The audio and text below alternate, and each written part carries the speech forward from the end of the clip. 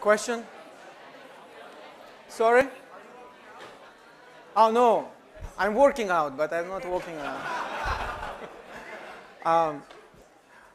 I will be here on Thursday. So, in as much as I sympathize with the organizers, and I think that they really have a very valid points, they have raised very valid points, I also feel that my job is to be here. So, I will be here on Thursday. Any other questions? Perhaps even more important, next Thursday we'll have our first midterm exam. Okay? Yeah, everybody's excited. So I already put an announcement on the BSpace page, which, by the way, you should check BSpace site because there are all kinds of there's all kinds of interesting stuff in there and useful information also. So homework solutions, something I have already told you about, but also there will be some information about the exam. This week I'm going to post a mock midterm so that you will have a chance to practice for the midterm. And we'll have a review lecture next Tuesday, a week from today. And the exam is on Thursday exactly during the class hour, 1 hour, 20 minutes more precisely. So we'll start at 3:40 and finish at 5.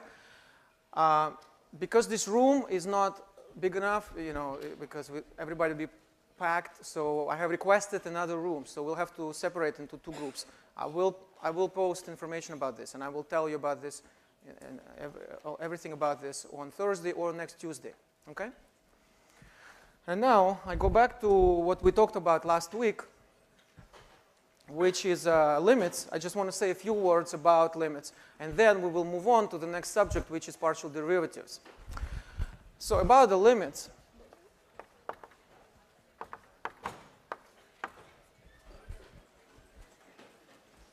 too many late arrivals today.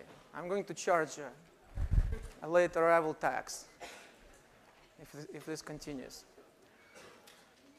So let's just quiet a little bit because it will be good for everybody if we are more focused. Okay? So limits.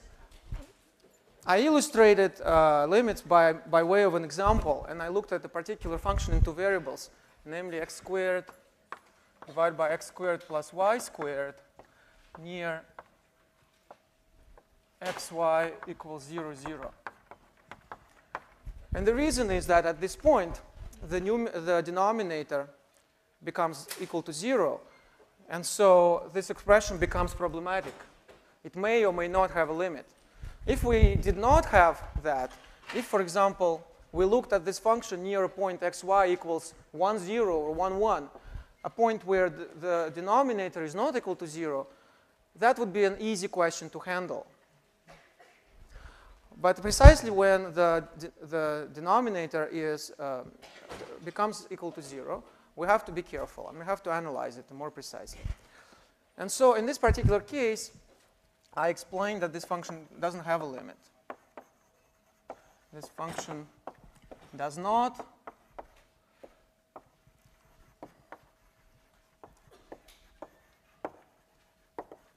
have a limit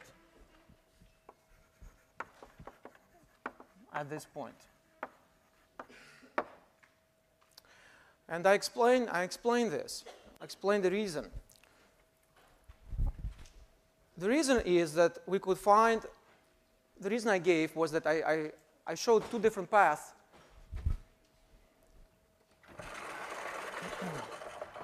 2 different paths on the xy plane which approach 0. One was the path when x is equal to 0. So it's a green arrow. And the other one was the path when y is equal to 0. And that's a red arrow. And we have seen that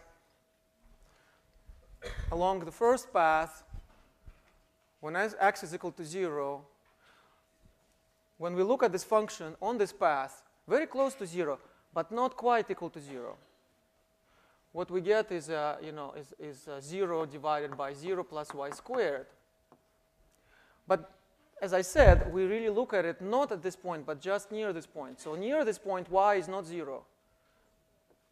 So this is not 0 near the point. Because it's near the point, we can actually evaluate this. And we see that for all values of y near this point, this is actually just plain 0 because you divide 0 by something non-zero. And so this means that along this path, there is a limit, and it is equal to 0.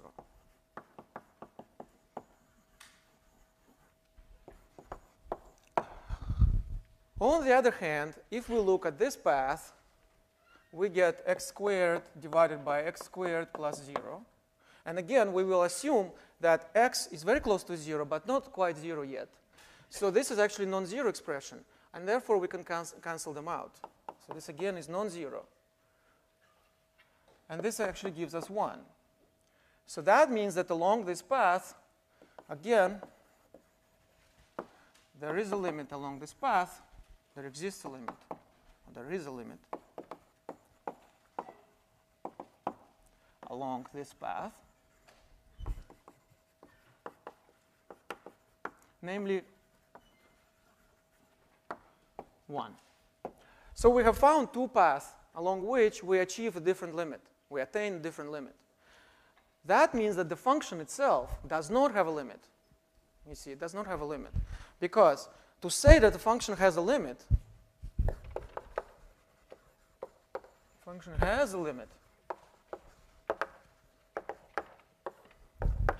if along any path approaching the point,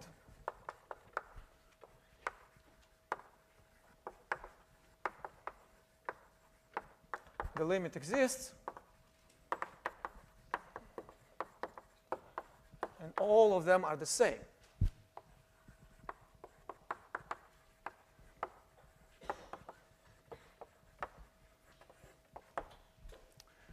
In this particular case, clearly they are not the same because there are two paths, at least two paths, along which the limits are different. So how can it be that a function has different limits along different paths? In other words, what is the meaning of this? What is the geometric representation of this? Well, to explain that, we can already see an analog of this phenomenon for functions in one variable, which I explained last time. In the case of one variable, we look at the graph of a function as a geometric representation, and we can have the following situation where the graph is discontinuous. Oh, I grab the same color. Yellow. So graph is discontinuous, for example, like this.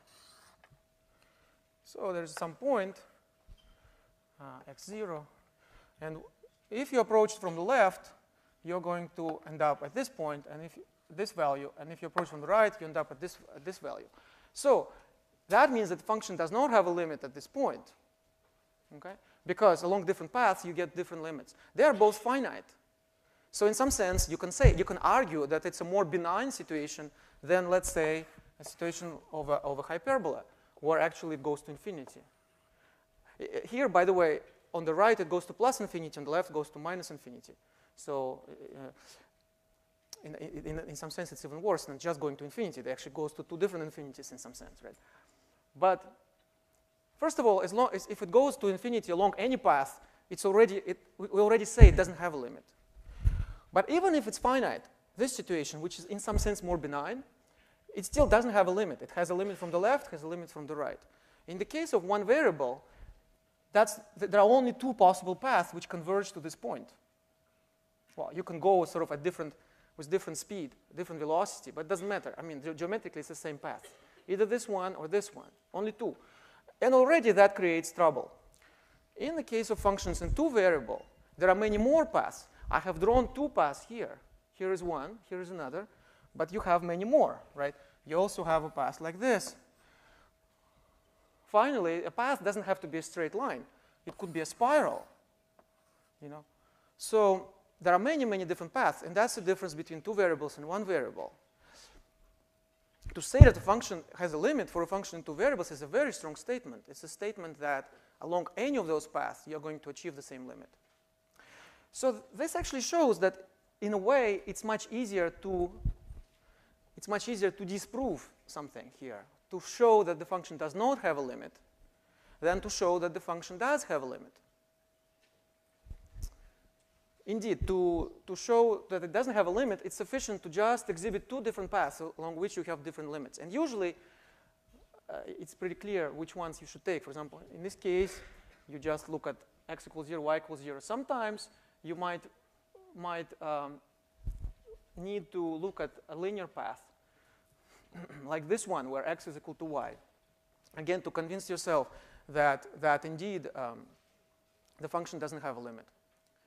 But to prove that actually the function does have a limit is much more difficult, because it wouldn't be enough, for example, to say that the limit along this path and along this path is the same. You would also need to show that the limit along this path is the same and along infinitely many other paths, right? So to show that it has a limit is more difficult, and this is not a very efficient way to show it. It is very efficient, this way of argument is very efficient to show that it does not have a limit. Because then it's enough to show just two, for which the limits are different.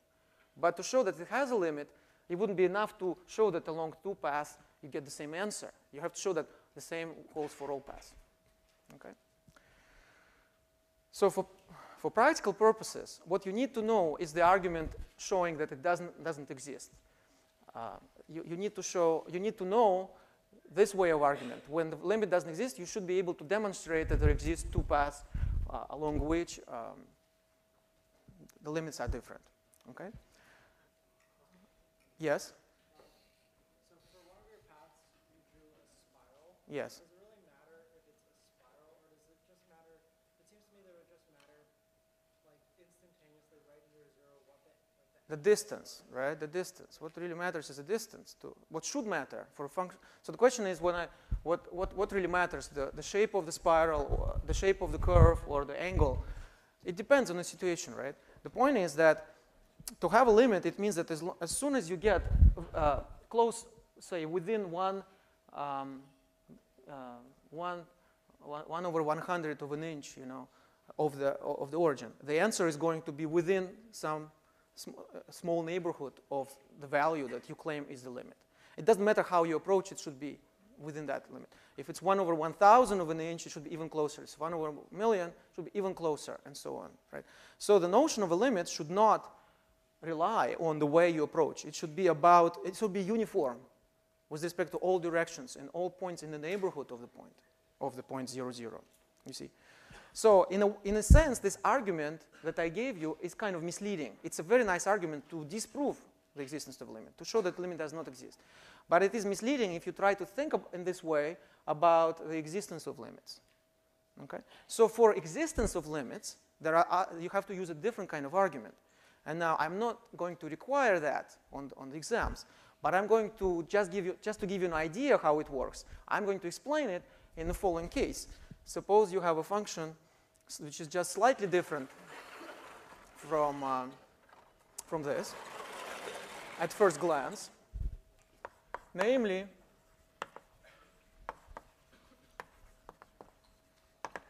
instead of x squared, I will take x cubed.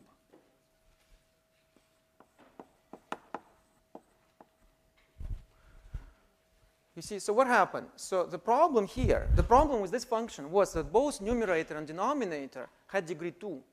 So both numerator and denominator, in some sense, are going to 0 at roughly the same speed, but not exactly. It depends on along which direction you go. If you go along this one, it will be 0. Along this one is 1. Along this one, for example, if x is equal to y, you can see it's going to be 1/2. You see, but because the powers are the same, that's why you end up with different answers. What happens now is that I put the numerator, I choose as the numerator x to the third power, and the third power goes to 0 much faster than second power. So that's why this will dominate, and this will kill this guy. So it will become 0. You see, so that's well, it's hardly kill because they both go to 0. So in some sense, it goes faster to 0, so it doesn't really kill it. But Anyway, it depends on your point of view. So how would I show that this actually has a limit? So I claim that this function does have a limit.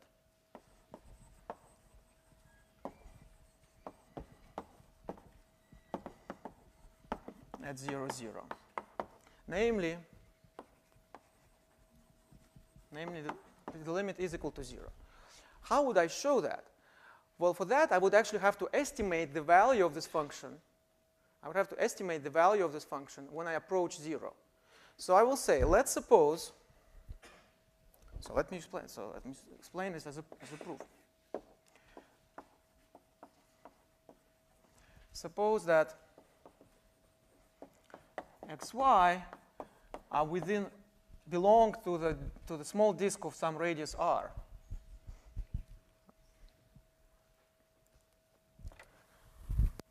And I purposefully don't want to use delta and epsilon, not because I don't like Greek alphabet, but because I know that people immediately feel violated when I try to talk about epsilon and delta. So I might as well.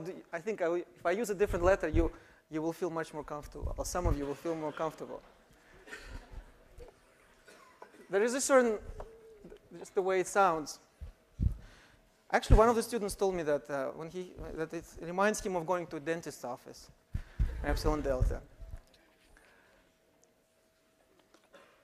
So let's call it R, and let's look at the disk of radius R.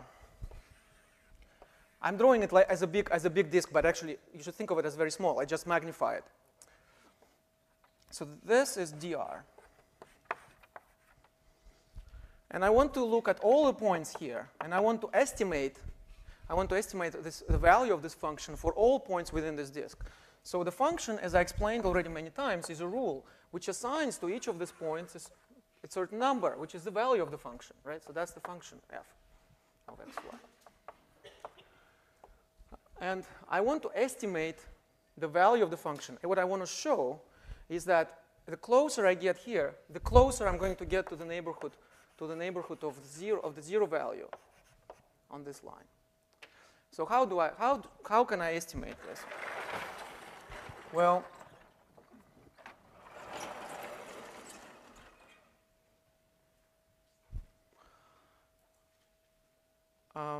what does it mean that it belongs to this? It means that x squared, square root of x squared plus y squared is less than or equal to r. Right? That's what it means, because that's the distance. That's how we measure the distance to 0. To belong to a disk of radius r means that for your coordinates x and y, the square root of x squared plus y squared is less than or equal to r. So that means that x squared plus y squared is less than or equal to r squared. But you see, both of these are positive. So if the x squared plus y squared together are less than r squared, this also implies that x squared is less than r squared, right?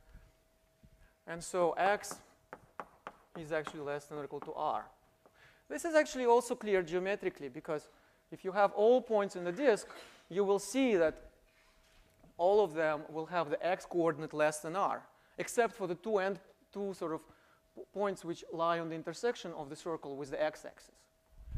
So I know this as soon as my point is in dr, and I also know this, right? So now what I would like to do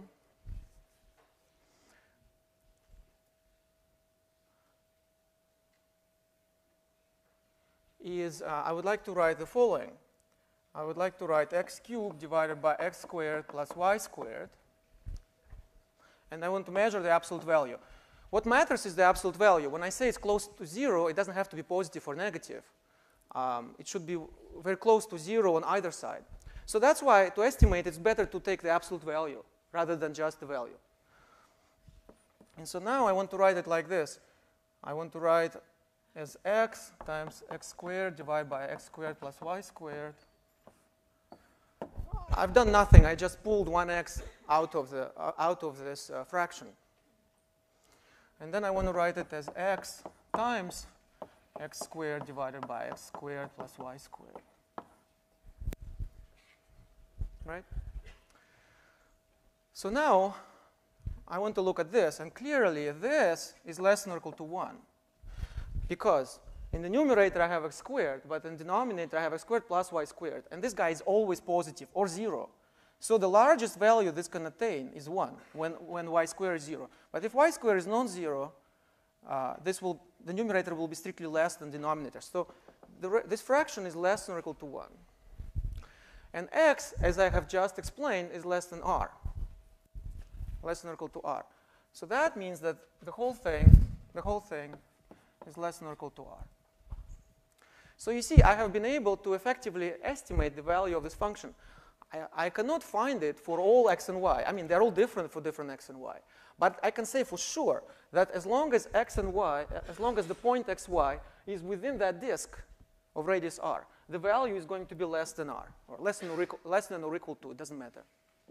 So that means that if I make this disk smaller and smaller, in other words, as I take r closer and closer to 0, this value of the function,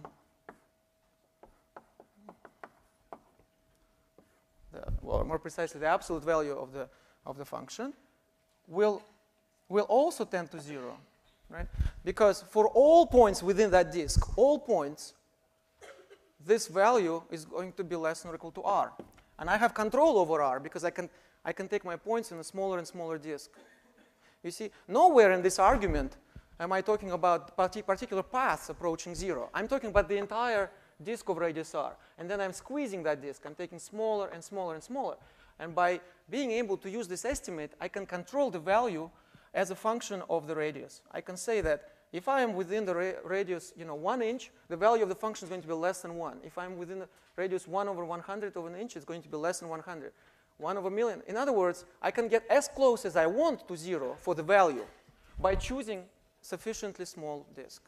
And that's the argument. That's the proof that the function has a limit, and the limit is equal to 0. And that's what traditionally mathematicians explain in epsilon delta language.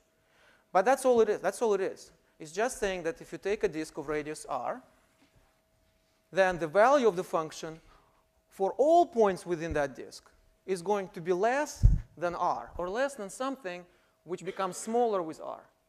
You see? So that's the argument. Are there any questions about this? So, yes? So what we ultimately have to do is prove that that function will be smaller than r. That's right. In general, it will not necessarily be r. It could be, let's suppose I had a different function. For example, I had 2 times x cubed. Then I would prove it's less than 2r. That would still be OK, because I have to get something which will become smaller and smaller as r becomes smaller. Or if I get r to the 1/2, the square root of r, it would also be OK, or r squared. It will not be OK if I just say that it's less than 1, if that the whole thing is less than 1. That wouldn't help me. That would just tell me that I get within a certain range, but that range doesn't get smaller as the domain gets smaller. I have to make sure that the range will get smaller as the domain gets smaller. And that's a perfect situation where I didn't have to make any adjustments. It's just I get r on the nose as the estimate, as the largest possible value for this. Okay?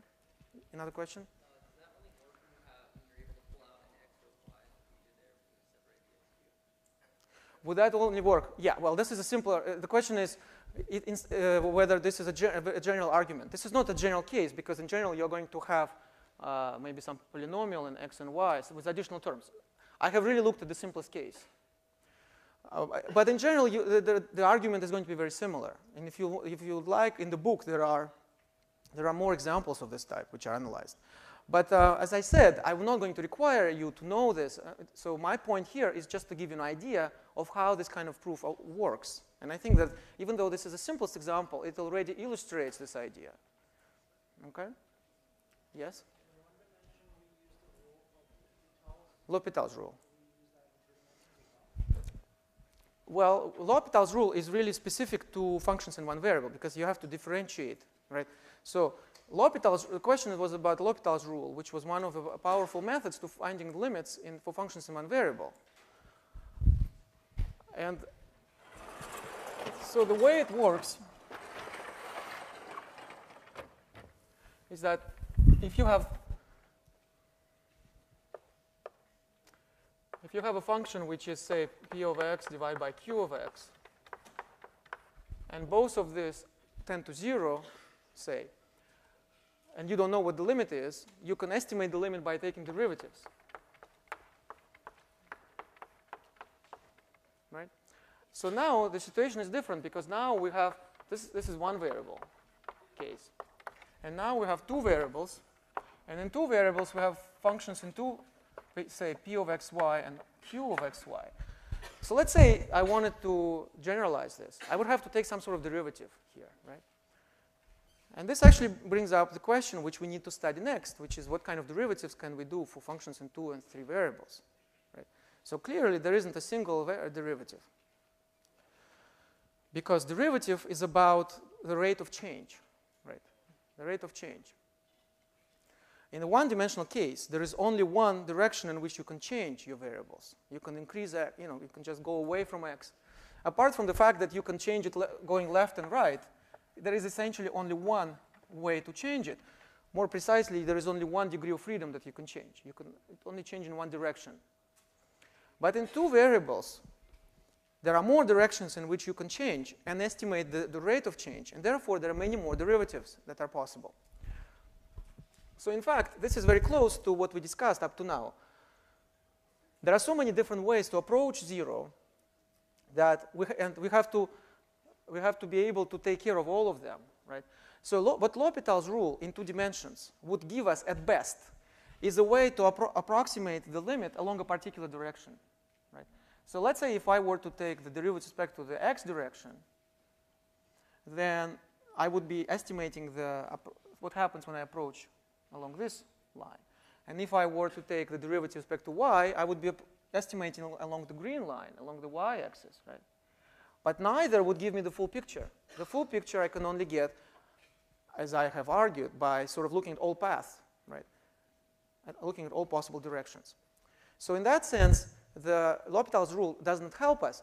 Now, sometimes it happens that you can convert this function that you have in 2 variables into a function in 1 variable. One of the exercises, I think it's the last one on homework, is about this, where you can use polar coordinates to realize that the function you have is something like, it involves x squared plus y squared. I think it's something like logarithm of x squared, y squared times x squared plus y squared, something like this. So you realize that actually it only looks like it's a function in 2 variables, but actually it's a function in 1 variable, namely this. And then you are back to 1 variable case, and then it becomes a fair game to use all the methods that you know in the 1 variable case. A general function is not going to be like this, right? For example, this one is not like this. So I cannot directly use L'Hopital's rule for 2 variables, and there isn't any obvious way to use it because there is more than one possible derivative. Okay, so which actually brings up the question as to what are possible derivatives for functions in 2 variable, and that's our next subject.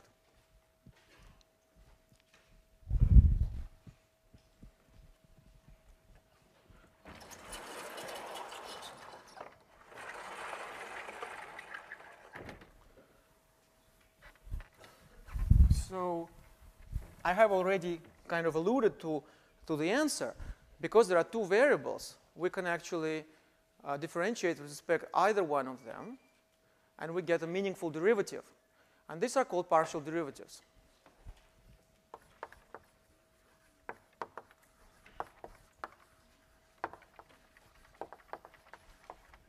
Partial derivatives. So what are partial derivatives?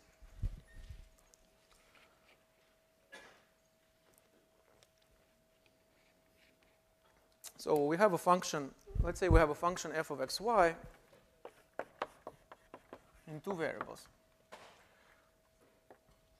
And when we talk about derivatives, first of all, we should fix the point. We should fix the point at which we are taking the derivative, right? Because for a different point, you'll have a different derivative. It's the same thing happens. For for functions in one variable. So let's say we have a point which has coordinates a and b.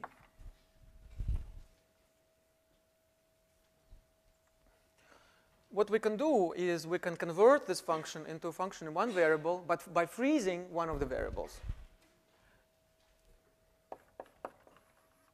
Freeze one of the variables.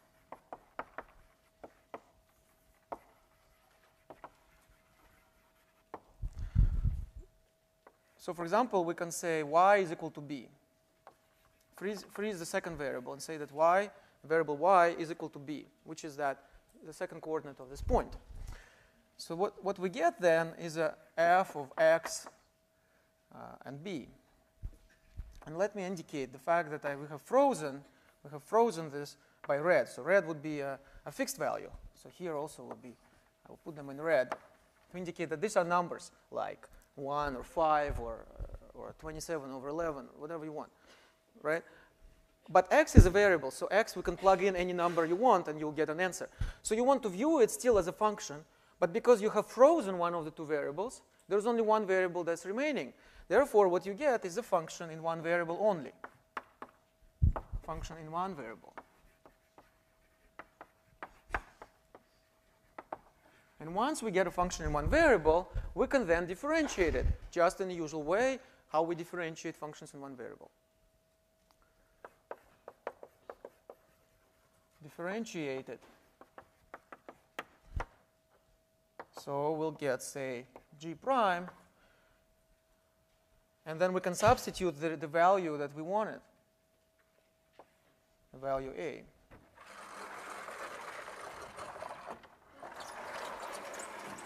So then finally we get a number. So in other words, we have a function in two variables. First we freeze one of the two variables, and then we take the derivative with respect to the second variable at a particular value of that variable, namely a. So the result of this is what's called the first partial derivative, or partial derivative with respect to x. Partial derivative with respect to x. At this point, at the point AB. Okay?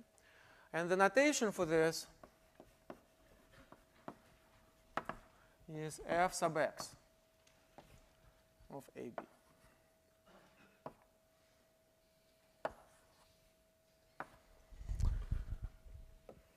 Likewise, I could freeze the second variable. I mean, the first variable, x. I could say x is equal to a. Then I get a function again in one variable, where the first variable is frozen, but the second one is free. So I get a function in one variable, let's call it h. And then I can differentiate it.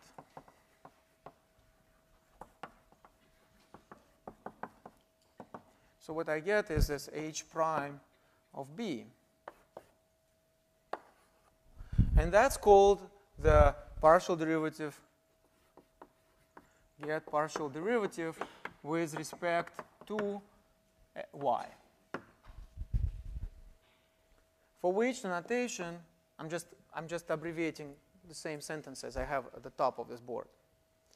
The notation for this is obviously f sub y. Let me write it here, f sub y of AB. So we got two derivatives for functions in two variables, the first and the second. Now,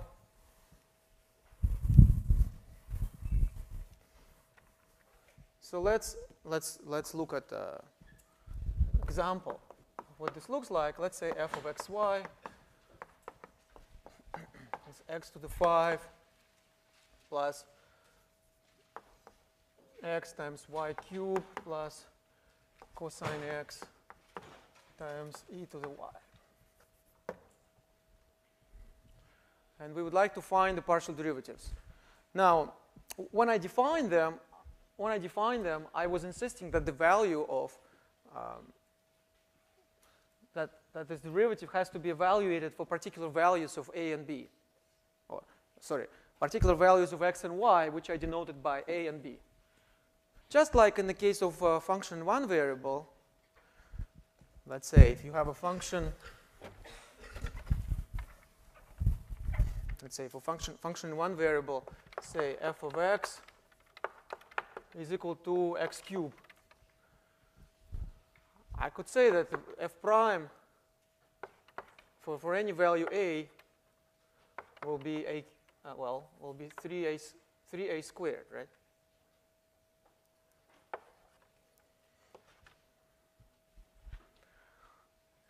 That's the rule, because I know the rule. The rule is that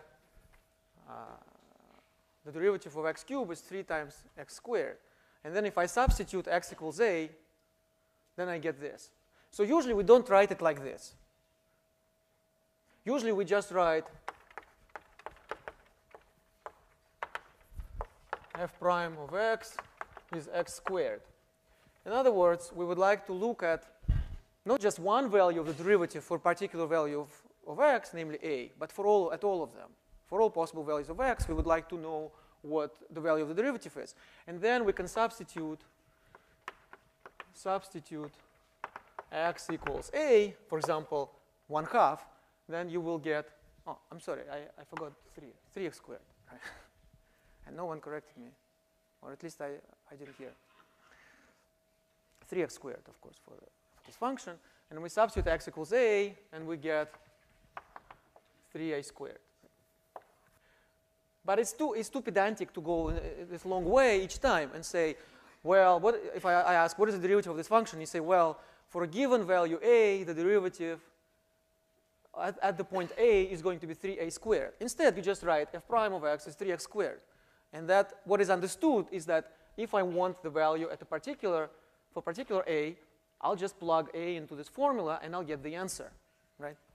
So we will use the same shorthand for partial derivatives. In other words, I will not be writing each time that fx of ab. I will just write fx of xy. I'll just write, or just fx sometimes.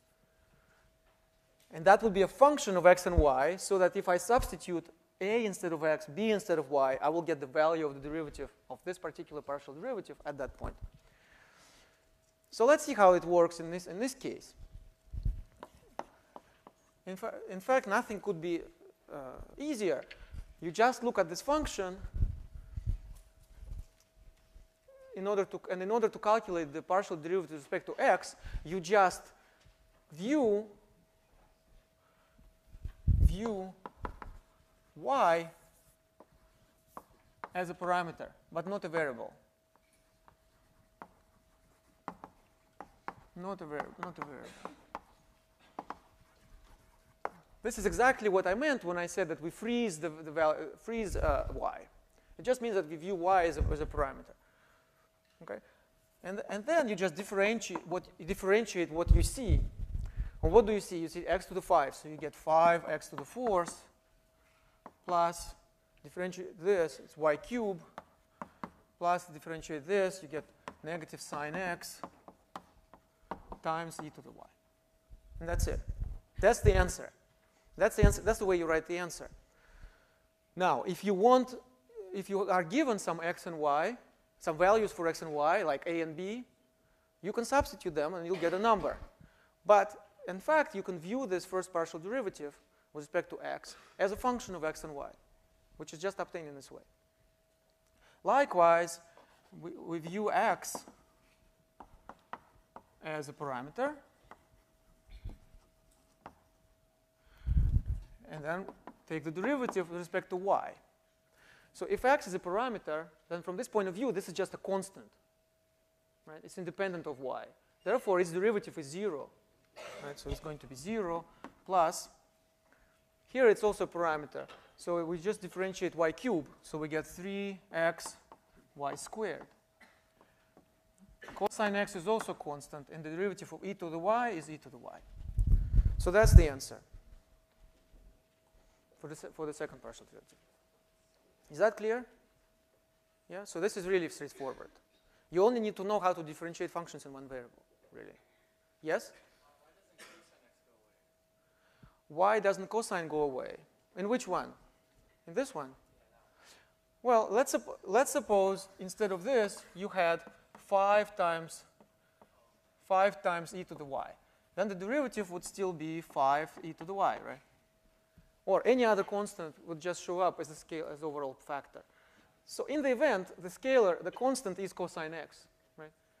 That's what I mean when I say we treat x as a parameter. If we treat x as a parameter, it's treated as a number, and so any expression involving x, like cosine x, is a fixed number.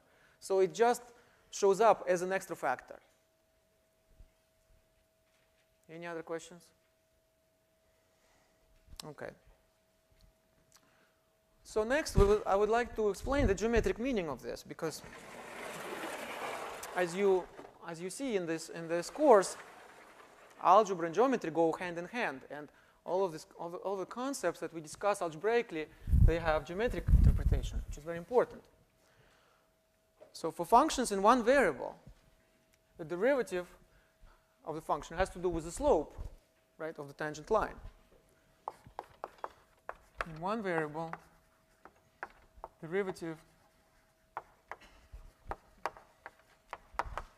gives the slope.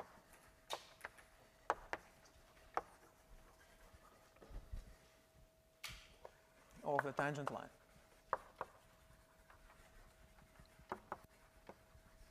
To the graph. And so the way we draw it is like this. We have xy plane. We have a function f of x. We have y equals f of x is a graph. Note again that y here has a totally different meaning than y in here. Y in here is a second variable, so it's on equal footing with x. X and y are two independent variables. But now I'm talking about functions in one variable, so there's only one variable, x, and y is not a variable. It denotes the value of the function. I already talked about this. It's an unfortunate choice of notation, but that's how it is, so I'm not going to change it. So we pick a point, let's say x equals a, and we draw a tangent line. We draw a tangent line, and we know that the derivative, let's say the angle is theta, that the tangent of theta is a derivative f prime of a.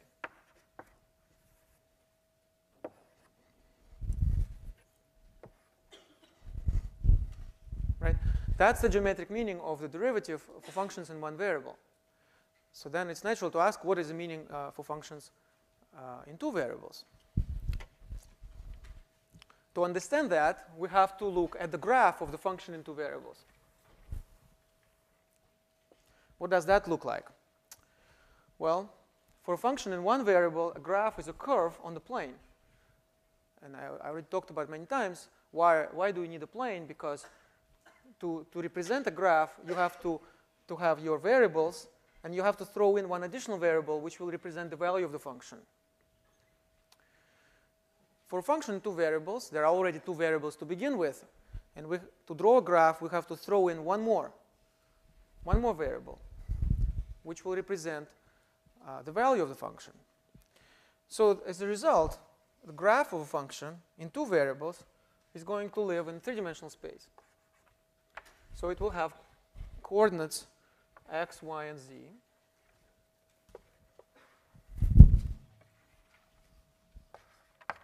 We'll have coordinates x, y, and z.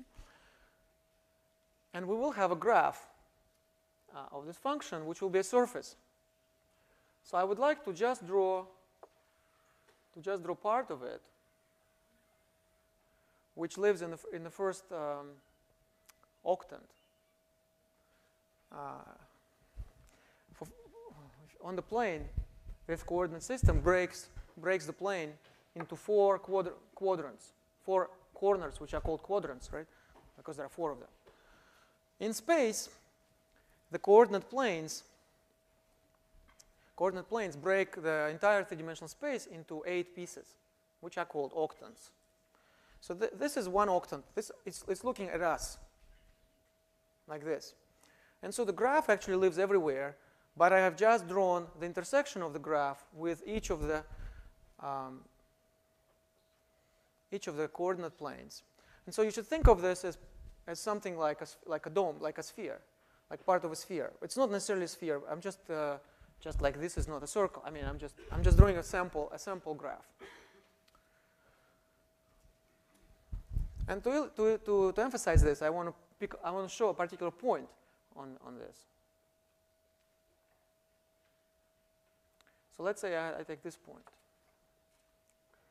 And so this point has coordinates. To find the coordinates, I have to drop perpendicular on the xy plane. So that's going to look like this, right? And then that's the z coordinate, maybe a little higher, aim a little bit higher, like this. So this point is, what is this point? So this point has coordinates a and b. And the third coordinate is the value of the function, because it lives on this yellow surface. I don't want to shade it, because otherwise it will not be clear what am I shading. Am I shading this, or am I shading the plane, and so on. So I'm just try to imagine that there is something here which looks like a part of a sphere, and that's the point which belongs to it, and that's the graph of a function f of xy. So it's defined by the equation z equals f of xy. Okay? And this is a particular point, let's call it P, which has coordinates a, b. These are given. These are just the values of x and y. And what about the z coordinate? Well, since it's a graph, the z coordinate has to be f of the x and y coordinates. So that means that I have f of AB in here. If you want to be consistent, I should put it in red also. So that's what this point is. So this is f of AB. Is it clear so far? Okay. So now, what is the slope? What is the slope of the graph? Well, first of all, it's not really the slope of the graph, it's the slope of the tangent line. So here, actually, it doesn't make sense to talk about the tangent line to the graph, because the line is one-dimensional and the graph is two-dimensional. How can it not be two-dimensional if we have a function in two variables? Function in one variables will have a graph which is a curve, but function in two variables has a graph which is a surface, so it's two-dimensional. So it doesn't make sense to talk about a tangent line unless we make some choices, give some additional information. So in fact, the proper notion here is a tangent plane. And this is something we'll talk about on Thursday. Okay? So that's really ultimately what we would like to understand is the analog of this picture in two dimensions. And to get the full analog of this picture, we should really talk about the tangent plane. Okay?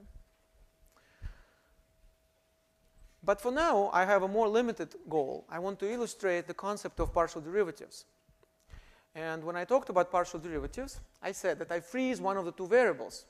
And then I basically go back to the one-dimensional case, to the case of a function in one variable. So that's what I would like to do. I don't want to talk immediately about the tangent plane, the entire tangent plane. I want to see what I get when I freeze one of the variables. So in my algebraic calculation on that board, I first froze the second variable, y. So what happens if I freeze y? If I freeze y, it means that I look at the part of the graph which has a fixed y coordinate, namely b. So it means that I cut this graph with the plane which is y equals b. So the result is going to look something like this.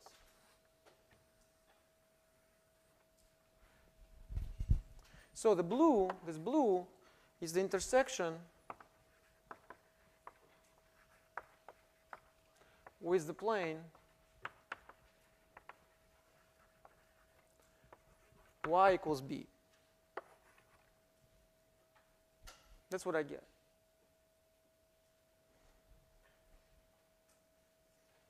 Okay? So now, instead of a surface, I get a curve. This intersection is actually a curve because now y is frozen. Y is equal to b. And so it's out of the game. So the game now is between x and z. And it's the same game now. It's a same game as a game for functions in one variable, right? So in fact, I can draw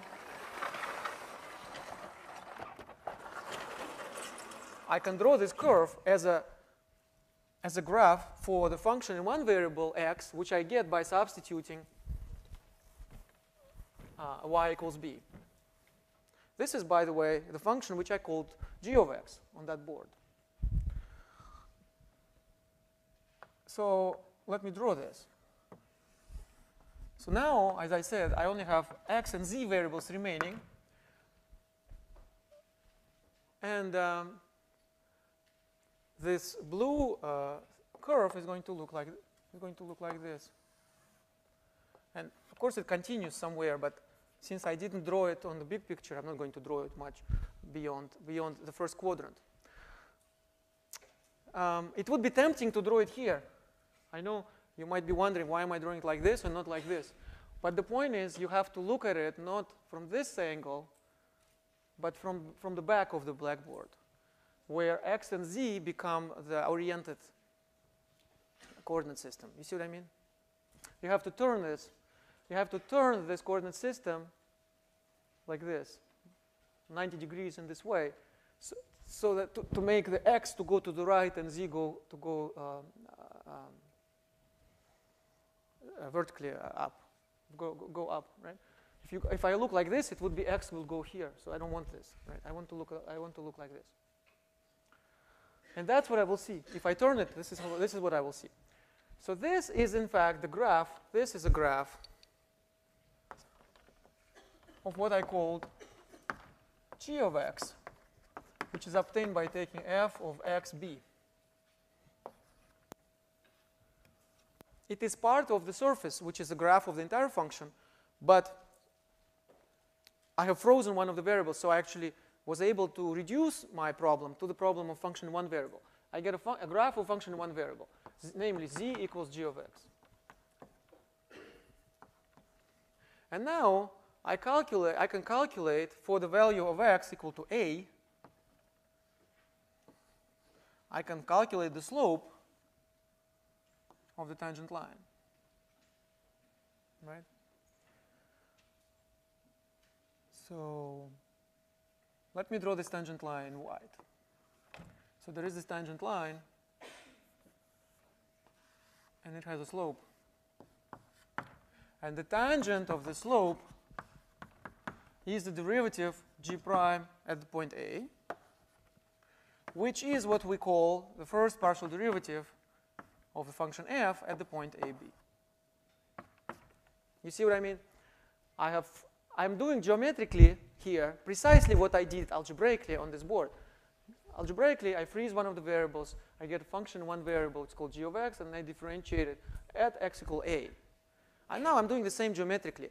Freezing the second variable means intersecting the graph with the plane y equals b.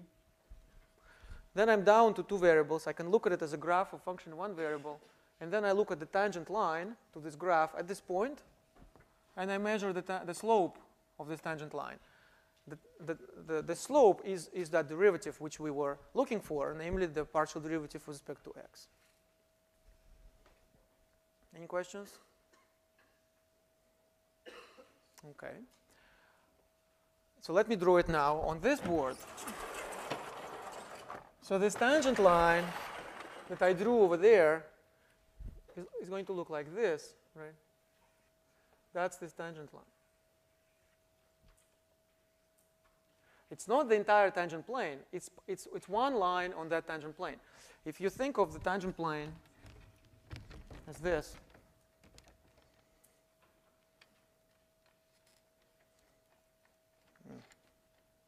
it doesn't want to turn anymore.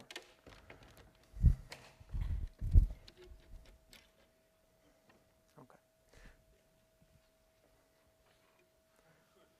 I didn't know that it had some knobs, so there's some things to play with. If this is a tangent plane, then I have drawn just one line on it. And that's the line of intersection with the xy plane. Maybe it's better like this to draw it. If you think of the, not the xy plane, sorry, it's really, it's a plane y equals b. If you think of the y equal b plane as this vertical, kind of vertical plane, then that's the tangent line that I got. So this green plane is not yet on the picture. I have not drawn it yet. I have only drawn this.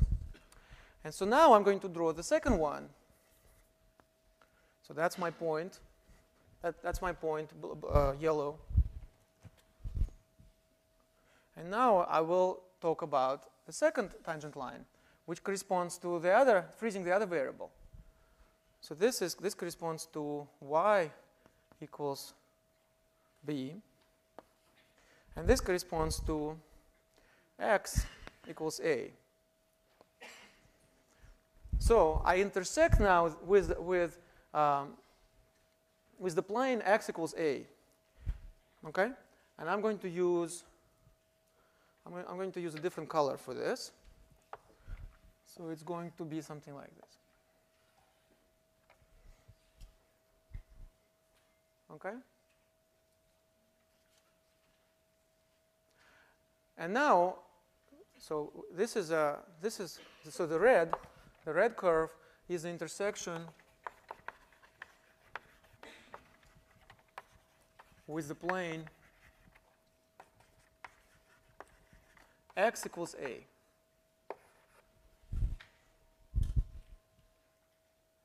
Interesting. With the intersection with the plane x equals a, which is what I drew on that. So x equals a would be like this. Right? So what's the tangent line to this? Well, this already looks like tangent line, but I want to erase this part so we don't get confused.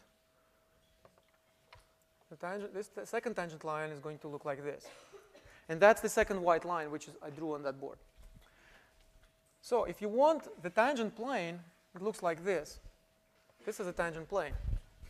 The tangent plane is spanned by both of these lines, both of these tangent lines. So the tangent plane is the green board, right? But I cannot put it there. So think of the graph as being a kind of a part of a sphere which is just below this plane, so that this plane just touches it, just a tangent plane to this graph. But on this tangent plane, I can clearly distinguish two lines. One of them corresponds to the intersection with y equal b plane, and the other one with x equal a plane. When I intersect with those planes, I get pictures just like this.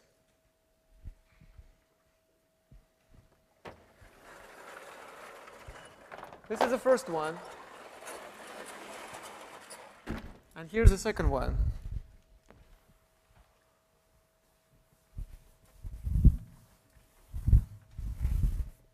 In the second one, I have two variables left also, but those variables are y and z because I have fixed x now. X is equal to a, but y remains a free variable. So I'm talking about this red curve. And this red curve looks like this. Well, the way I have drawn it, it looks almost identical, the blue and the red, but I just did it to simplify the picture. Of course, in general, they're going to be totally different. And on this curve, I pick the value of y equal b. So this is my yellow, maybe emphasize. I forgot to put the yellow in that place, but anyway, I'm sure you understand this. And then the tangent line is here. And then maybe let's call this theta prime. The tangent of this theta prime. Maybe I should say that this is a graph. This is z equals h of y, which is f of ay. And the tangent is the derivative h prime of of B, which is Fy of AB. So this line, this tangent line is a I have drawn here the tangent line to the red curve on the graph. So that's the picture. So to summarize this, in the case of one variable, you only have one derivative, and that one derivative corresponds to the slope of the tangent line to the point, to a given point. In two variables, you have a tangent plane, and what partial derivatives give you, they give you the slopes of two tangent lines which belong to this plane, namely the lines which are obtained, like these two lines, the two lines which are obtained by intersecting the tangent plane with the plane y equal b or the plane x equal a, right? That's the idea. So we just kind of look at from two different angles. We'll look at this tangent plane from two different angles. And what we get is two different lines. And once we get lines, we can talk about slopes. You cannot talk about the slope of a whole plane. Plane doesn't have a slope. Lines have slopes. And so there are sort of two independent slopes that we can talk about, one with respect to x and one with respect to y. And they correspond to the two partial derivatives, one with respect to x and one with respect to y. Okay? Any questions? Yes? Yeah, not a good notation, because prime is for derivative. Let's call it tilde. I wanted to distinguish it from the other theta. I wanted to make sure it's not the same as that theta. But putting prime is like the worst possible notation, because then then it looks like I'm taking derivative of theta, which I'm not. Or even better to call it something else. Epsilon, maybe. Alpha, okay. That's a good compromise. It's Greek, but not epsilon or delta, which are taboo. Okay. So what else can we do? In the case of a function, in one variable, we can also take further derivatives. We don't have to take just one derivative. We can take the second derivative, third derivative, and so on, right? So it's natural to ask whether we can do something similar for functions in two variables. And the answer is yes.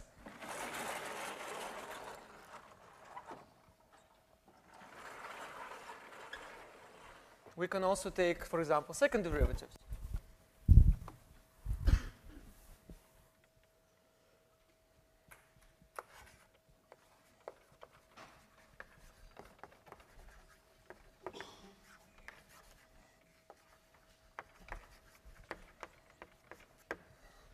So in other words, we start with a function f of x and y, and then we can take the first derivative with respect to x, and we can take the derivative with respect to y.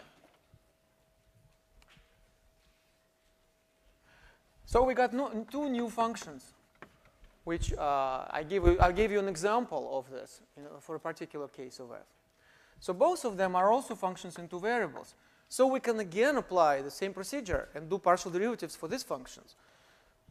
Then, if we go this way, we obtain fxx of xy. What do I mean by this?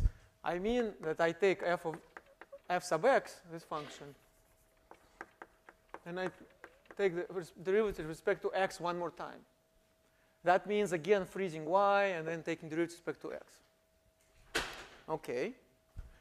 If I go this way, I get fyy of xy, which means I take fy, the derivative of f with respect to y, and then I take the derivative with respect to y one more time.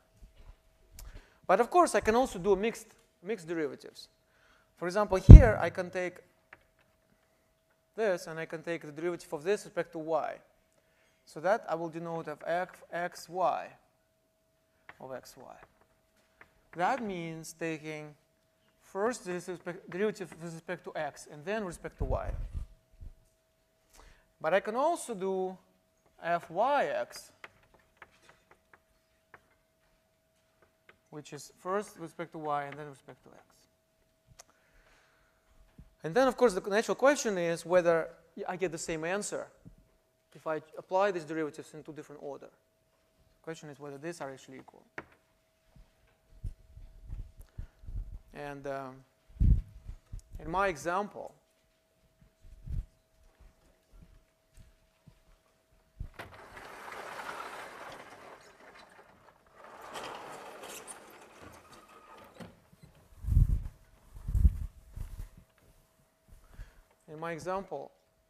let's see if I remember. I think it was f of xy, x to the 5.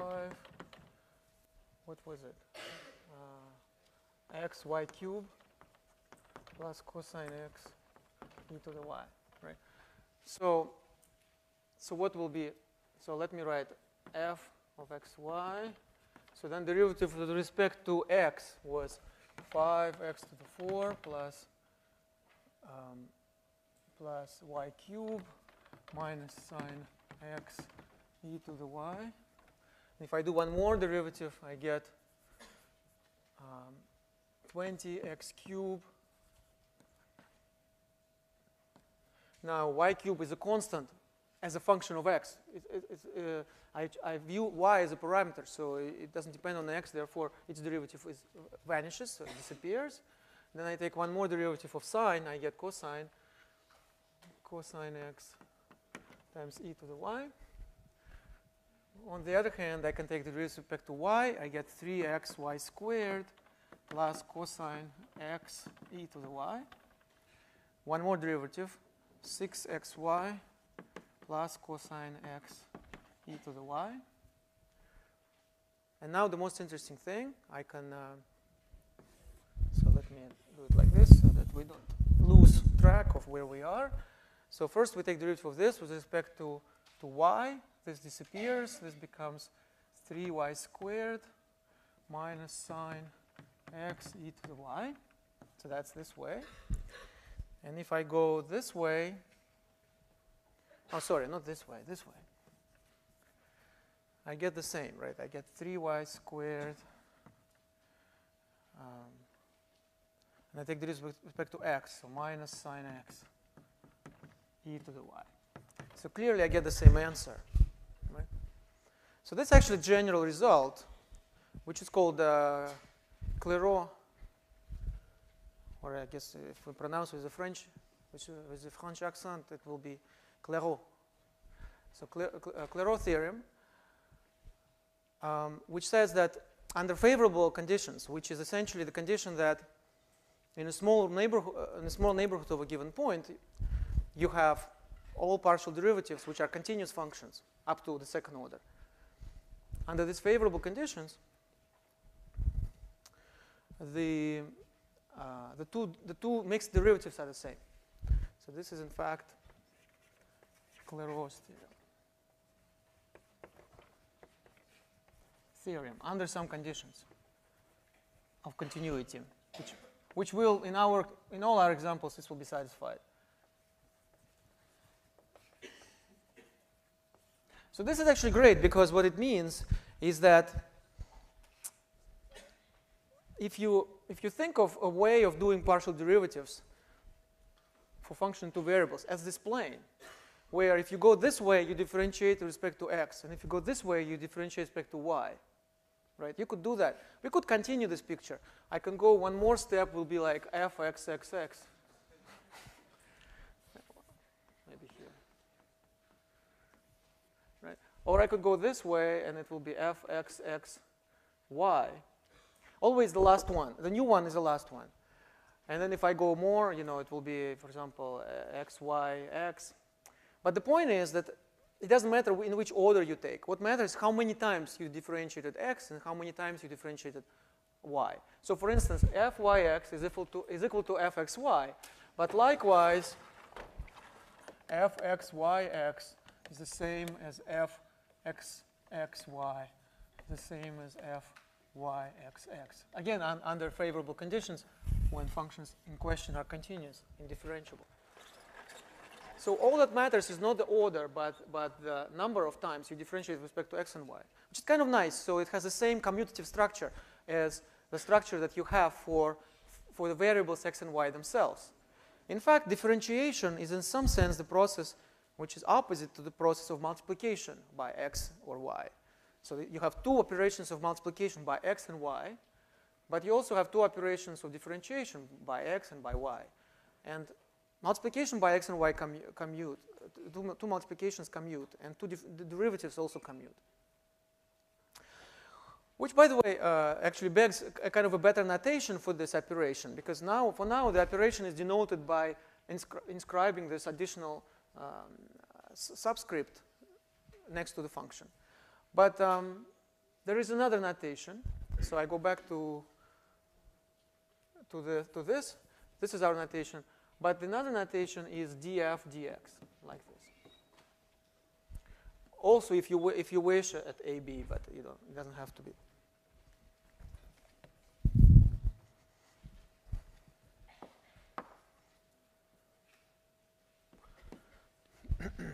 Okay? And likewise, the notation for the second derivative is df dy at AB. So this is a particular notation. This should not be confused.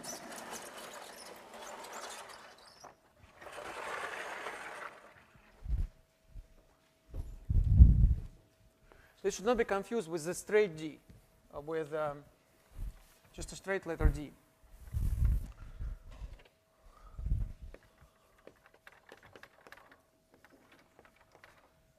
It's not the same. In fact, this actually makes sense, which I will explain, as I will explain on Thursday. I will finally explain what dx means. But this by itself doesn't make any sense. This makes sense, d dx. D dx is a procedure which you can apply to a function.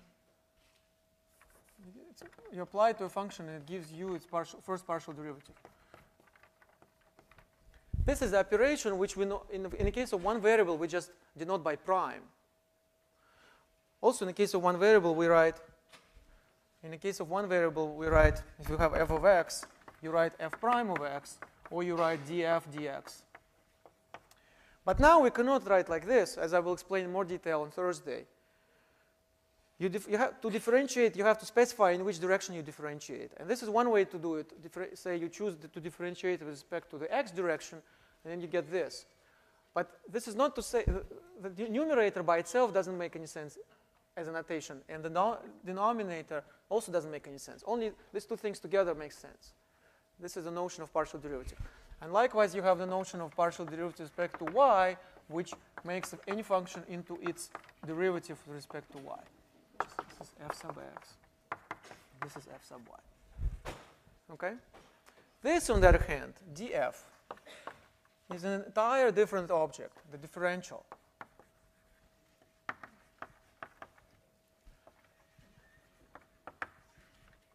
This is an entirely different object, which is called a differential.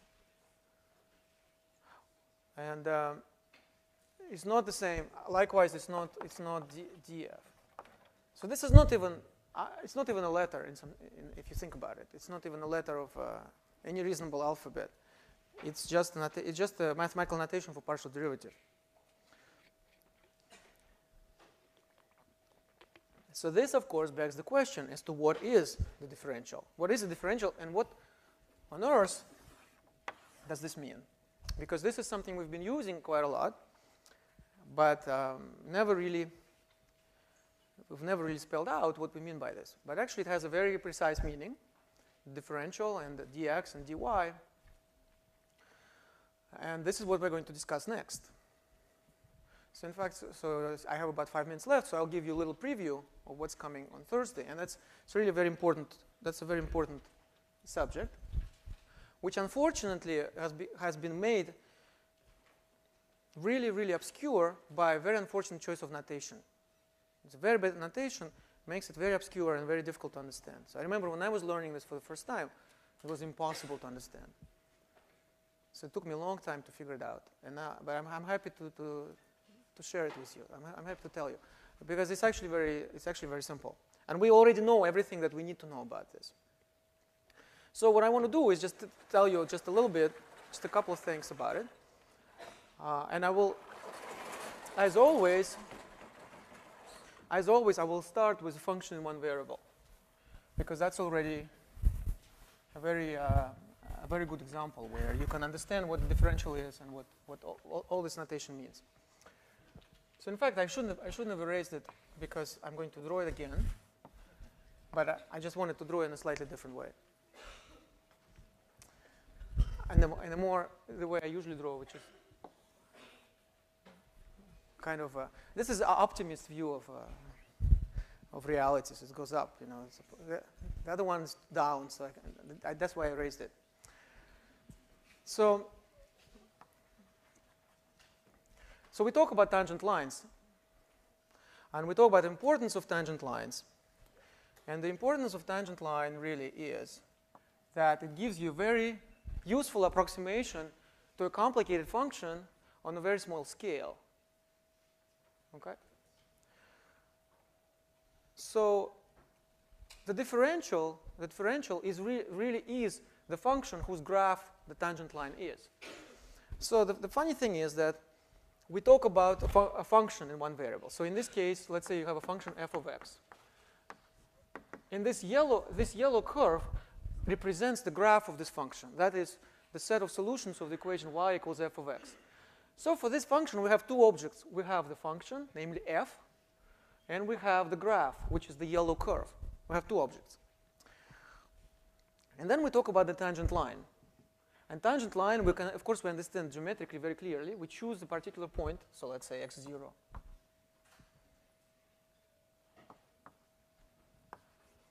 Right? But we never talk about the function which gives us this tangent line as a graph. We usually ignore this question. So the yellow curve is the graph of this function.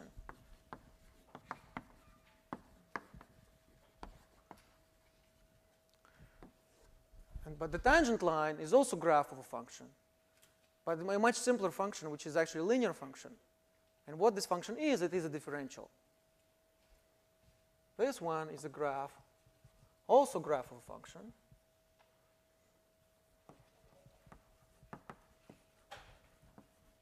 function, namely df. This is what we mean by df. Well, let me write it in words. Namely, the differential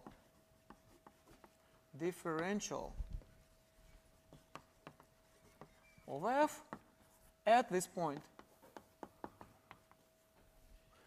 That's what differential is. The only subtle point is that for the differential, we shift the coordinates.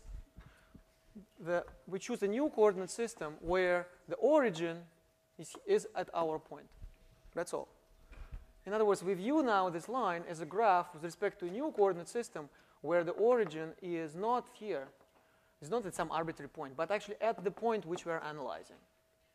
And if you write down the function whose graph this tangent line is, you will have precisely the differential. That's how it works for functions in one variable. And now it's absolutely clear what will happen for functions in two variable.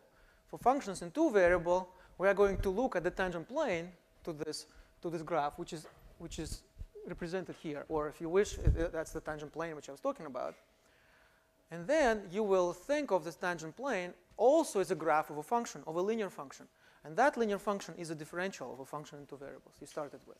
So that's a short version of this, and I will give you more details on Thursday.